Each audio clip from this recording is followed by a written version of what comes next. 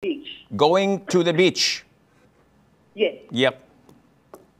So when we go to the beach, there are people that dress inappropriately everywhere. We try to go to different beaches to make sure that we can find a clean one, but it's almost impossible. But my husband likes to go there to relax. Is this permissible? It says that he will look away or look down and things like that. And when we're in the water, there are people that are around us that dress inappropriately, but he tries to look away. Is this permissible for us to still go there or not? This is totally impermissible. What do you mean?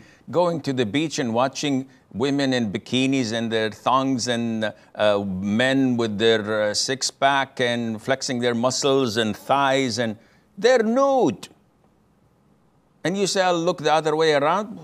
You're left, right, and center. Everywhere you're surrounded. And the funny thing is that he goes there to relax. Like hell he is relaxing.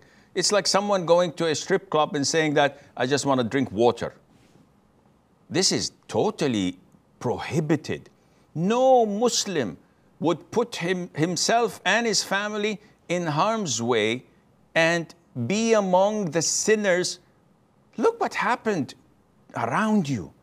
Aren't you afraid that Allah Azza wa Jal would send you a tornado or a flooding, a tsunami or an earthquake or whatever?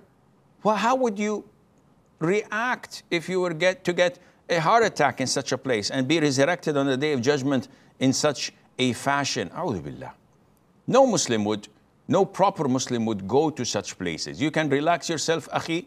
If you want true relaxation, go to the masjid. Sit in the masjid after Fajr until sunrise, making dhikr. Wallahi, you will not be more relaxed than that.